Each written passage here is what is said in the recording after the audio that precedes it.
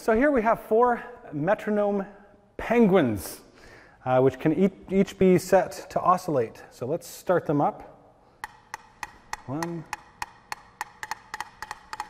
2, 3. So here they are. They all have the same period, but they all have slightly different phases. But let's wait and see what happens when we let them all go together for a while.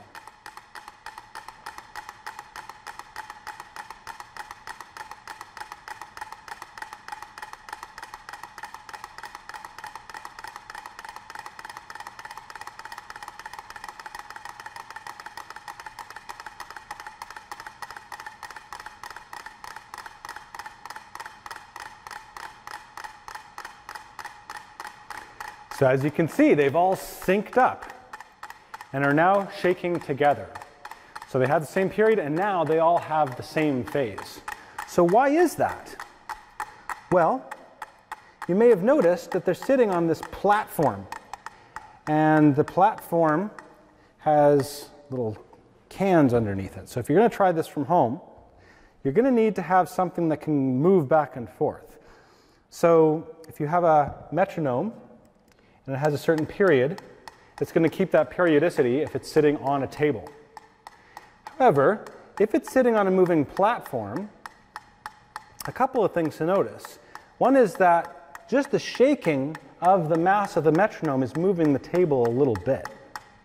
And another thing to notice is that if I move the table, I can really change the motion of the metronome and its periodicity.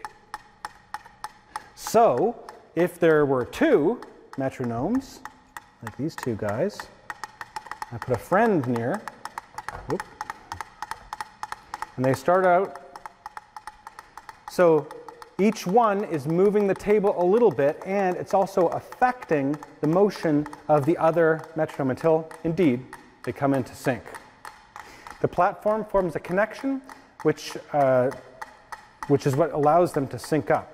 If I were to hold the platform steady and not allow them to move and wait a little while,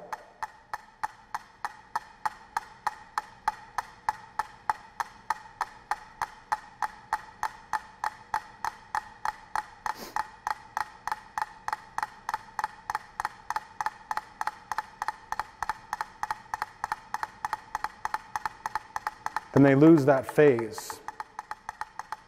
They're no longer in phase. They have to be connected by a movable platform so that shaking can affect the other one.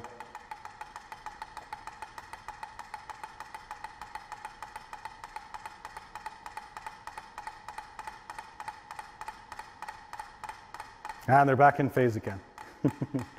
Okay.